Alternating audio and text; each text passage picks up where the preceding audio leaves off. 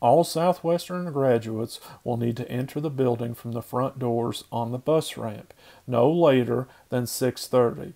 You need to be here about 30 minutes before the ceremony starts.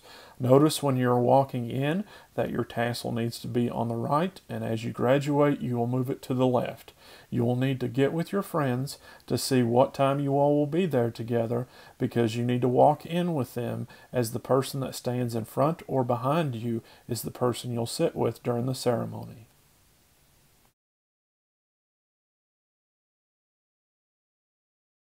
All guests need to come in the parent pickup side of the building, where they will show their orange bracelets for admittance. But you notice, whoa, we have a senior. They have to go in the front doors. They cannot come in this way. This is only for guests. Any guest that has accommodated seating needs to get here 45 minutes to an hour earlier to accommodate them.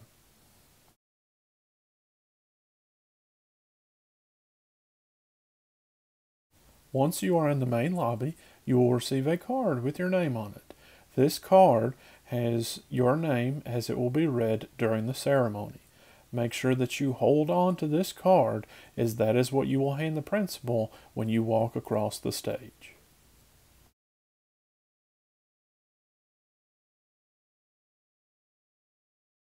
This is one of the most important parts of the ceremony. This is the procession line. During this time, you will line up in the hallway as directed by an adult. There are little SW squares on the floor. Those are 6 feet apart. Each student can stand on a square, and then one student can stand in between for 3 feet of space. And remember to stand next to your friends, because that is who you will sit next to during the ceremony.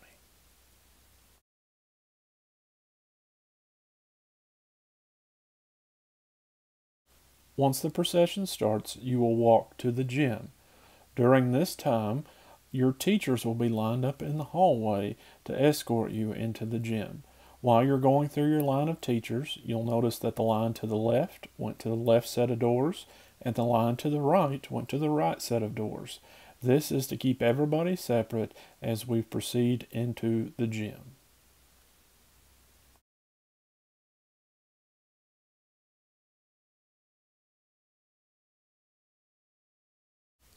Once inside of the gym, you will be directed to a seat by adults. Notice as you are walking up through there, those students remain in their line, and once they get to their seats, at the end of the row, there will be a teacher standing there or a counselor to direct you to your seat. Now, obviously, there will be more chairs on graduation day, but you can see those adults are directing those students on the line of rows which they will go to be seated. Remember, your friends will be sitting beside you or next to you if they were in front or behind you. And remember, as you are going down the rows, go to the next available seat. Do not skip any chairs. This will make sure that everybody has a seat for graduation. It is very important to not skip seats.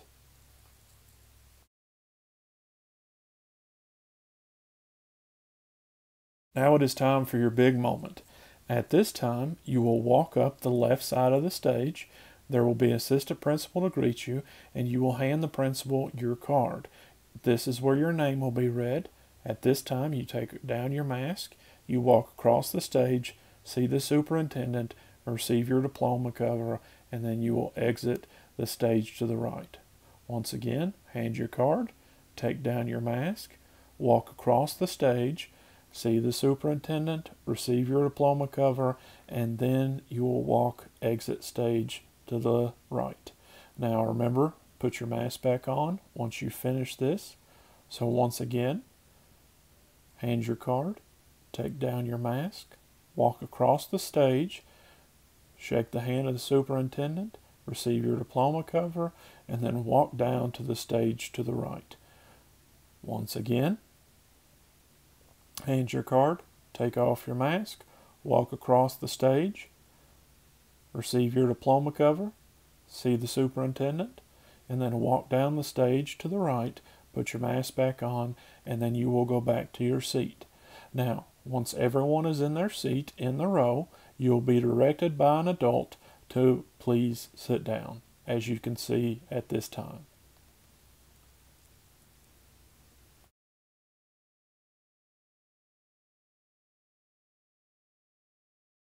After everyone has walked, you can move your tassel. It always starts on the right, and after you've graduated, it moves to the left. Now, normally, students would throw their hats up in the air. As you can see, they're about to, but no, not for us. We're going to take a group picture outside.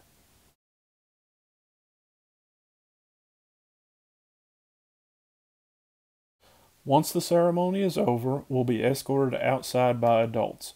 At this time, all students will exit the building and go towards the football field. While we're out on the football field, we will take our picture together and we'll throw our hats up in the air. Once all the students are outside, adults will be directed outside as well to join in for the festivities outdoors.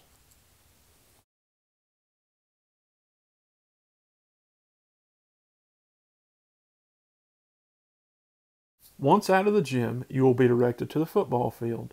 Walking to the football field, notice that these students have plain caps. There's nothing added to them. All graduates have to have plain caps. Do not add anything to your cap. As you are walking, notice the adults. They will show you where to go. As you can see here, this adult is directing the seniors where to go.